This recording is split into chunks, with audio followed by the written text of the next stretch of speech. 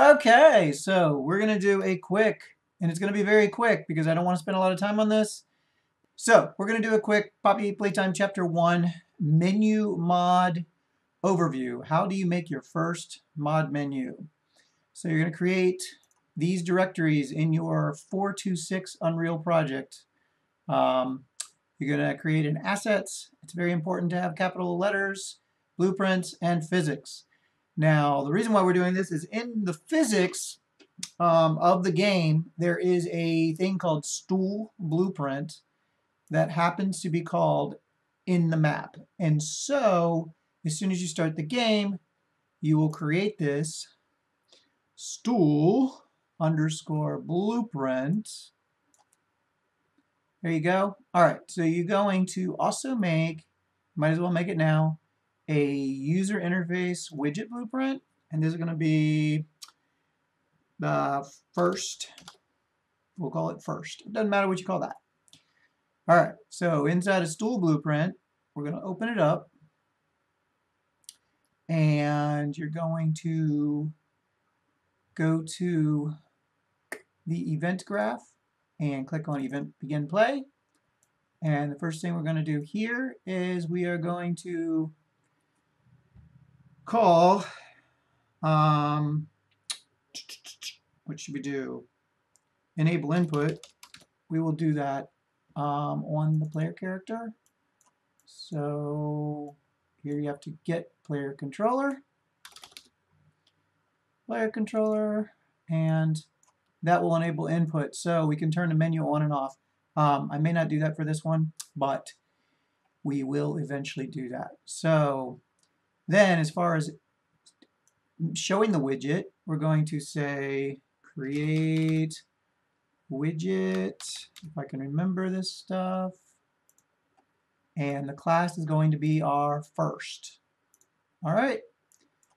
And then we're going to have to do some other things to actually show it. So to make it visible. And what is that? If I can remember. Focus widget. I have to look that up. I can't remember. So let's start with that. Now, our first widget has nothing in it. So we got to go over here and we actually design our button. So we just throw a big button in the middle here. So if we want to create a button, there are buttons and other things here. So we'll just throw one big button right here. And when we click it, we're going to do something. So on clicked, we click on this. And this is the on clicked. And what I'm going to do is I'm just going to do something so that we know that we clicked it. And what I usually do is I just issue a console command and do a show debug or something like that, so I know that something happened. That's the quickest way to test if something's working. So we do, what is it? Execute console command, execute console command. So this, anything that you can do, you can pretty much do right here. So if you typed in stat levels, I like to do, and you can do it on the specific player. I believe we have to, we don't have to, I don't think so. So this is all we're going to do is we're just going to stat levels and we're going to see if this works. So this is going to be your first thing. So we just got these two things to compile, and then we're going to package them in the proper place. Now, because we're not dealing with any skeletal meshes or anything like that, if we were doing a reskin, we don't have to worry about some of the issues that you're going to have with that, with like skeletons that you don't want to replace or any of that stuff. So we can pretty much just pack this right into a pack file. Now, usually I choose not to, but in your package settings, you can flip-flop whether it goes into a pack file or not. So, okay, so I decided that you're going to have to do it without doing a pack file, otherwise you're going to get a bunch of other junk in there, and that's going to really mess things up. So inside your packaging settings, turn off use pack file, okay? That's number one. Now once you build this, you're going to end up with wherever you built it in your directory, you're going to have a first UAsset and a first UEXP and the stool blueprints, okay? Now you're going to have 4 files versus inside, this is not to be confused with your content directory, which only has 1 file which is for the editor, not what you're going to pack. So keep that in mind. Where your Windows No Editor is, that is where you're going to actually pack this. All right, so now to pack it, you're going to go into a PowerShell. To get to a PowerShell or a command prompt, you can just type in your Windows taskbar PowerShell, and you'll get this. Now you're going to type in wherever your Unreal Engine Editor Binaries Win64 directory is. You're going to change to that directory. And you'll know that you're there because when you do a directory, you'll have all the Unreal Editor stuff. And within that is UnrealPak. And UnrealPak.exe is what we're going to execute in order to pack this. So the ugly command that you're going to want to make, well, we technically should make a create in the create file. So I'm going to type this thing in here. So we're going to, the line you're going to want, and I can leave this in the description in the video, is wherever you packed your physics, okay? Now, you can do it individually with stool blueprint, and the other one is my first whatever, or in this case, because we're just going to pack that whole directory, you can do star.star. You'll get away with that. And then this is what you're going to want here, a bunch of dot, dot, slash, dot, dot, slash. This gets it into the right place, okay? So this is all you need, and you're going to save this off somewhere where you can find it. Tutmenu. All right, that should work. Now, there we go. Actually got 16 files. Okay, why was... Oh, there's 16 files in there. That's not what I want. It should only been 4 files. It says there's only four files, so... You know what? This is the wrong...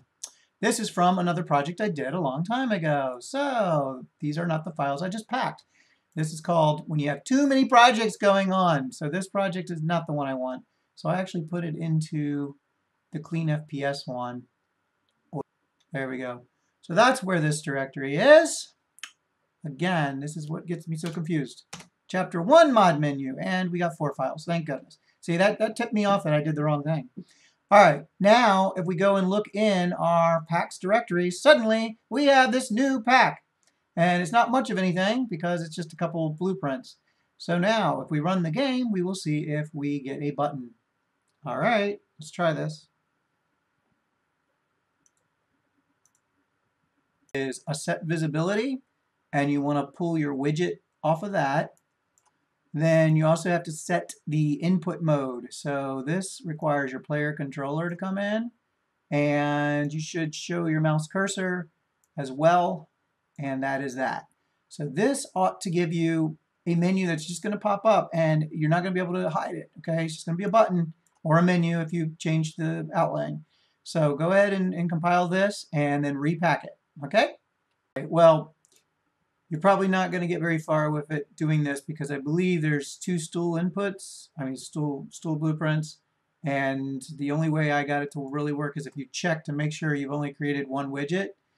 But since it's just going to be easier to show you how to add a key input to turn the menu on and off, we will do a get key, and you have to turn off context sensitive to see it. Oops, not get key value. Shoot. See, I always forget this stuff. Get key, right? Key event. So, good. And there's quicker shortcuts for this, but okay. So, key pressed. So, if number 2 is pressed, then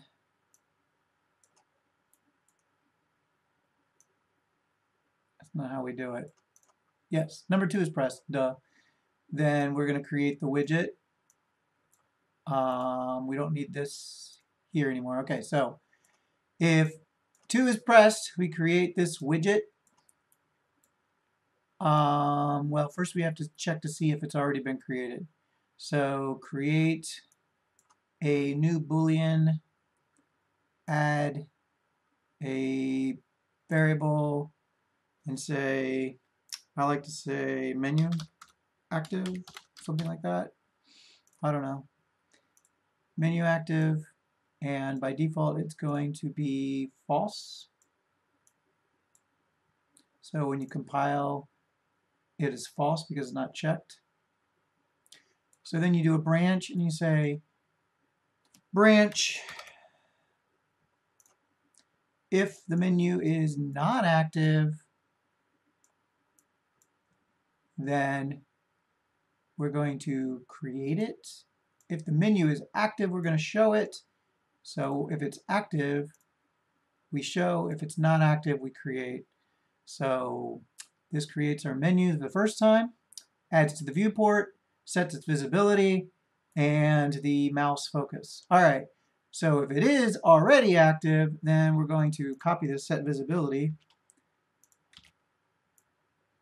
and we want to toggle. So I forgot how I did this in the original. Well, if it's already there, we're going to set visibility to visible, and you can set invisibility to invisible. But the main thing is that we're only going to add it to the viewport once and set the game mode to back to regular game if we hit it again. So this is a toggle, basically. Every time you press 2, it's going to... No, this isn't toggling. What am I trying to do? Logic. Yeah, do the logic. Figure out the logic on your own, because I can't think of logic. I've done this so long ago that I really don't remember. And I am trying to remember. So set input back to game mode. Game mode only. And you need the player controller. And you want to do this as a toggle. So it's just going to set visibility. So let's see. We need to make sure we create it once. Then we need a toggle. So if it's true, it already exists, then we're going to go and do a toggle. Toggle, toggle, toggle, toggle, toggle, not toggle open. Where's this toggle? What's toggle? Flip-flop. Why do they call it flip-flop? All right, toggle, flip-flop. So, flip-flop, if it's going to be invisible, we're going to make it hidden. So this is, if it already exists, make it hidden. And if it flip-flops, we're going to set the visibility there and skip it. Okay, that should do it.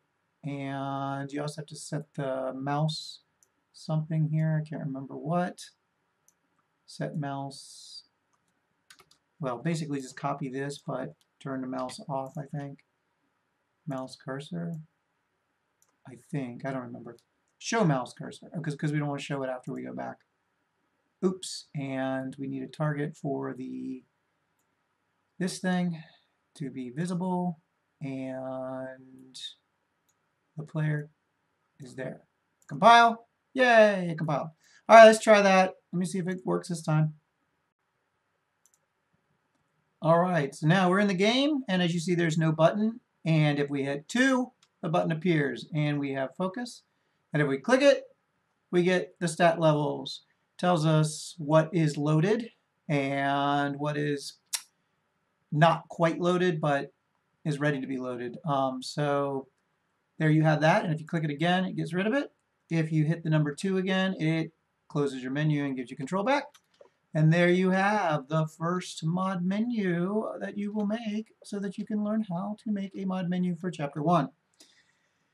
And that's all I can do. This took way longer than I wanted it to. Several hours. So I need to get back to work or I'm going to starve. So if you make mods or use my mods, please give me some credit because I'm getting tired of it now. I've been tired of it all year. But thank you all. Hope you enjoyed the mod. I told you I would make a tutorial, and there you have it.